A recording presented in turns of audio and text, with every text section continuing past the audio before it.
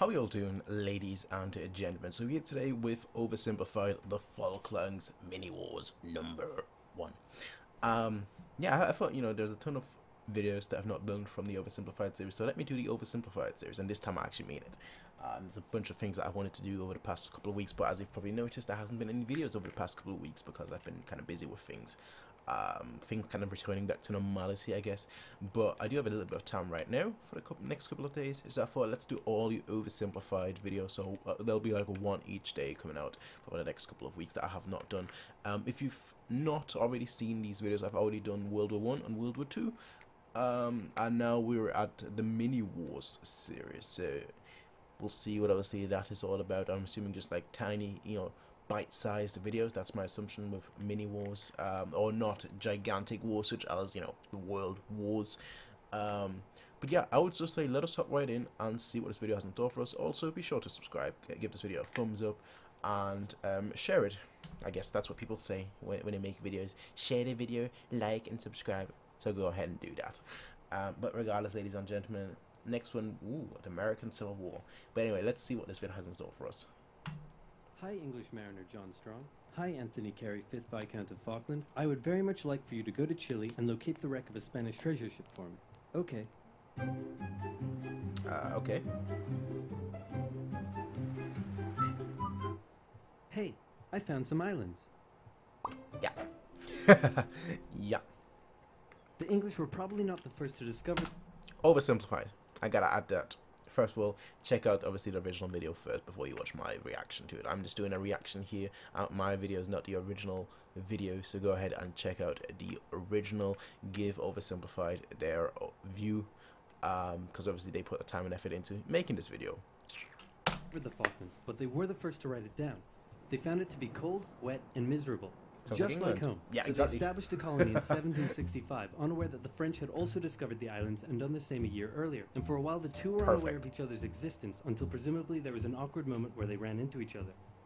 Then the Spanish showed up and told the French that a couple hundred years earlier, the Pope drew a line on a map and said all of this belongs to Portugal and all of this belongs to Spain, and that the island was in Spain's territory and they would like the French to hand over their settlement. Now, since the two were good friends and Spain was willing to pay in cash money, the French obliged. But since they were still a little bitter about the recent 7 Years' War thing, Puerto Soledad. They made sure to warn the Spanish not to let those dirty English on the other side of the island take over. All right. So Spain went over to the English and explained, Pope, line on map, Spain's island. Nah. And the English said, yeah, right, this is our island. Yeah. But the Spanish had more guns, so they kicked them off anyway. But then England threatened to go to war. So Spain went to their friends in France and said, hey, it looks like stuff is about to go down. You in on this? And the French Minister of War said, yeah, and we'll launch a full-scale invasion of England and party like it's 1066. And it didn't. But then King Louis XV said, 1, you're insane, and 2, you're fired. Sorry, Spain, we're not ready for a war. Yep. That's kind of the thing with history, right? Just throwing it out there. That's kind of the thing with history. It doesn't always go as planned. And historically speaking, people don't like to go to war against England, for multiple reasons. But historically speaking, the reason they made their empire, the reason they made such a huge empire, is primarily because they've got a strong navy,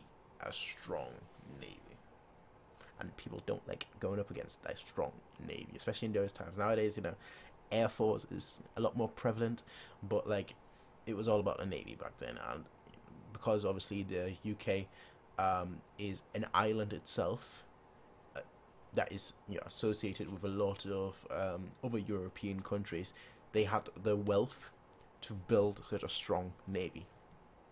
Or right now. So Spain had to give the English their settlement back, saying it's still our island, and the English said, no, it's our island. Then some colonists in North America got a bit rowdy, so the English had to leave their settlement to go focus on that, but they left behind a plaque that said this is totally still our island. So the island was in Spanish hands, but then a French guy, no, not that one, turned on the Spanish, took over most of the country, and captured King Ferdinand VII. And in response, the Spanish colonies in South America started vying for independence. So Spain had a little bit on its hands and also had to leave the islands. And for a couple decades, the islands were left uninhabited except for the penguins, some fishermen, and the gauchos, which are basically like cowboys but cooler and Spanisher. Hola. A merchant from Hamburg, living in the now independent United Provinces of the Rio de la Plata, heard about the feral cattle roaming the Falklands and thought it would be a good way to make some money. So he got permission from both Buenos Aires and the British government to set up trade there as a private venture. Some American ships came down and began hunting whales and seals around the islands, and Verney wasn't too happy about it. So he asked Buenos Aires... Everyone is always hunting whales. Why? I mean, I get why. So much meat. But why? For some military assistance in defending the islands, but Buenos Aires said, meh, do it yourself, gave him some weapons, and appointed him governor of the islands. So he seized the US ships and arrested their crews. In response, two things happened. Lifting. First, America came down and said, nice settlement you have there. Would be a shame if someone destroyed it. And then they destroyed it. Second, Britain heard Verney had been appointed governor, meaning the United Provinces, actually now the Argentine Confederation, were officially claiming the islands as theirs. So Britain showed up and said, hey, didn't you see our plaque? And since they had more guns, they kicked them off the island. And the Falklands remained firmly in British hands for the next century. They officially became a crown colony in 1840. Port Stanley became the island's capital in 1845. The cattle hides from the island weren't worth much, so they imported sheep from Britain in 1851. 2 world wars came and went, and all this time the Argentinians never rescinded their claim over the islands. Now it's 1976, and after a couple civil wars, a new brutal military dictatorship sponsored by the US fight against communism has taken control in Argentina.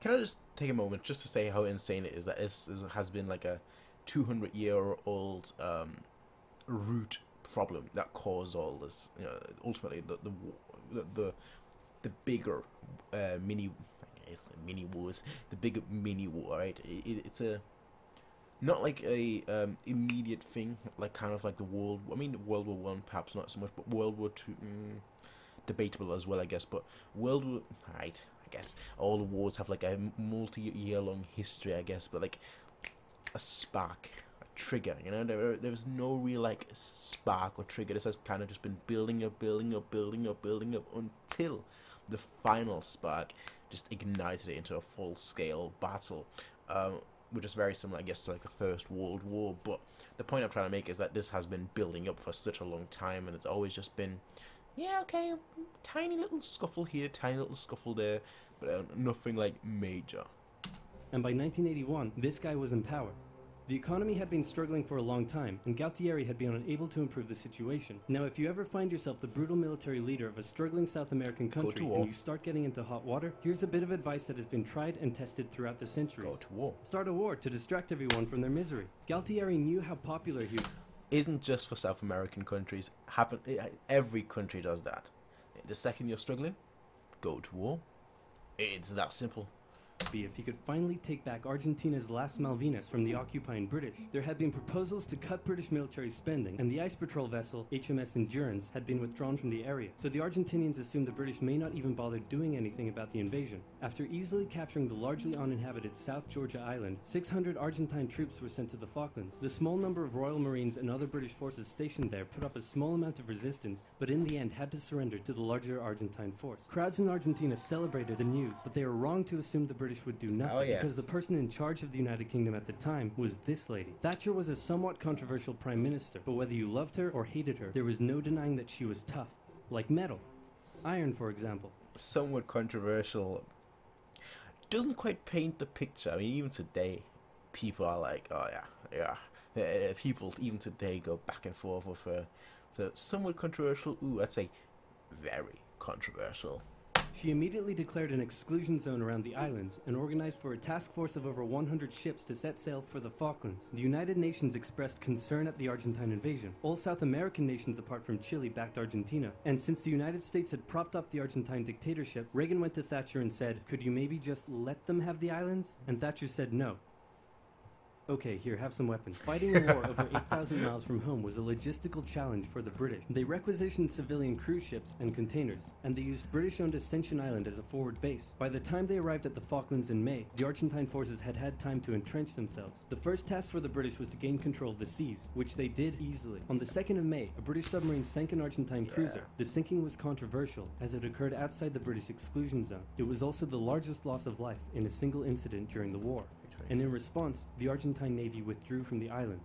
The next task for the British was to gain air superiority. While the Argentine Air Force controlled the skies, they were able to inflict considerable damage on the Royal Navy below. Days after the sinking of the General Belgrano, 2 Argentine super-étendards carried out a raid on the HMS Sheffield and sank it with an Exocet missile. For weeks, the Argentine Air Force would continue to carry out raids and inflict heavy casualties on the Royal Navy, with British Sea Harriers doing their best to take out as many of the Argentine aircraft as they could. While the battle in the skies raged on, San Carlos was chosen as the best landing site for the British ground forces. An SAS raid took out Argentine defenses on Pebble Island, and the HMS Alacrity sailed through Falklands down to flush out any Argentine supply ships. The landings began on May 21st, with Argentine aircraft carrying out full-scale raids on the task force ships taking part in the landing, damaging several and sinking a few, but anti-aircraft cannons and Sea Harriers shot down many of the aircraft. Like once it just kicks off, it just kicks off. Superiority, and a beachhead was successfully formed. Then the ground troops began their movements out of San Carlos, across the north towards Stanley, and south toward the Argentine stronghold at Goose Green. In the following battles, a clear trend emerged. The Argentine conscripts put up a good fight, and with the rough, muddy terrain, the war was by no means easy for the British, but with highly skilled Royal Marine commanders and parachute regiment troops, the British would often find themselves taking on larger numbers of Argentinian soldiers, but would still come out victorious with minimal casualties. The 14-hour-long battle for Goose Green commenced on the night of May 28th. The battle ended in a decisive British victory, with over 900 Argentinians surrendering. Then, with 5,000 reinforcements arriving from the 5th Infantry Brigade, the British started preparing for their final assault on Stanley. In a series of hard-fought battles, they took control of the hills and mountains surrounding the town, as the Argentine forces withdrew, with British ships shelling their positions from offshore. Utterly surrounded, on the 14th of June, the Argentinians surrendered, and the war was over.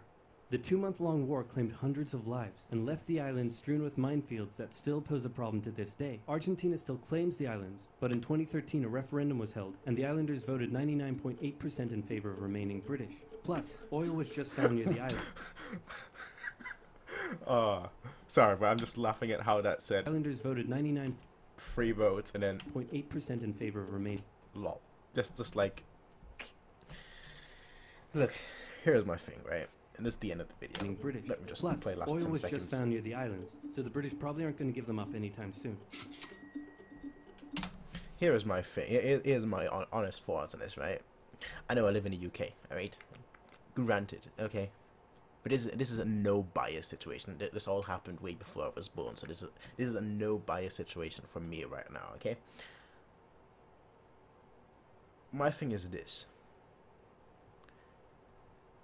I get why Argentina was fighting, but in my opinion, unless you're like, I don't want to say unless you're like a European or I guess North American powerhouse. Again, they're not just European. Obviously, you've got, I mean, Russia. People call that more Asia. I call it. I'm still part of like the generation that thinks that's more European. You've got obviously now you've got China as well, but like unless you are or India, of course, unless you are like a well-trained superpower in terms of the military, in terms of your financial situation, everything, you really I mean it kind of sounds like bullying tactics, honestly, but you really shouldn't go up against a country on a mission, right?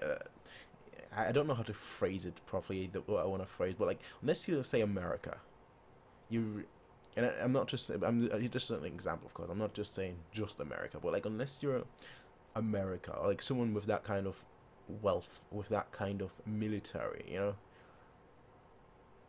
it's difficult for you not to get swept. Like, if, say, if the UK, I mean, granted, we're not on a conquering spree here, but say the UK wanted to take over, I don't know, I can't think of a country right now, but say the UK just wanted to take over some random country right now that is like third world country, right? Not very well developed, the living standards are very low, the military standards are very low. They could probably take it over in 2 months. That's just how quickly they could probably take it over, because the military is so advanced. And that's why obviously there's such a huge military budget for all the major countries that like are embracing the aspect of them, that are embracing the aspect of themselves. Obviously the 3 big ones that come to my mind at least are America, Russia, and China when it comes to military force. North Korea, not really. But like when you think about them, they always improve their defenses because they realize that like if we had if we're the best defended, if we have the highest military budget, if we have the most military equipment, then nobody else can hurt us. And while I get that sentiment, for me it's just like it's just that let me buy all these weapons in case that burglar comes. Just like, is that really a valid attitude? Because if you don't have the weapons and a burglar doesn't have the weapons, will there really be a burglary? There may be like little fist fights here and there, but will there really be like a full-on burglary, someone breaking into your house with weapons, whatnot? I don't think so. Obviously that's just an analogy here, but that's just the way I see it. Anyway, that was the Falklands. I didn't have too much to add to that because a lot of what they said is basically the standard knowledge, which is basically exactly what I have. The standard knowledge. I'm not that well versed when it comes to like modern wars. I'm much more historical. As I've pretty much said like 5 times or 6 times by now, but like I'm much more historically versed, not so much like modern. There's just that many wars that just you hear of this war, that war, that war. It's like, okay, I've heard it. I know what it is. I know the basic thing that you learn when you read a textbook or whatnot, but like beyond that, I have nothing to add. But yeah, that's just my take though, ladies and gentlemen. Let me know what you all thought about this video about Oversimplified, the Falklands Mini Wars #1. As I said, I'm gonna be going through all of the videos, just go through every single one of them, because there's a bunch of them. Some of them I'm more interested in others, of course, but regardless, we're gonna be checking them all out. But yeah, ladies and gentlemen, I'll be seeing you all in the next one, everyone. Until then, have a nice day. Peace out.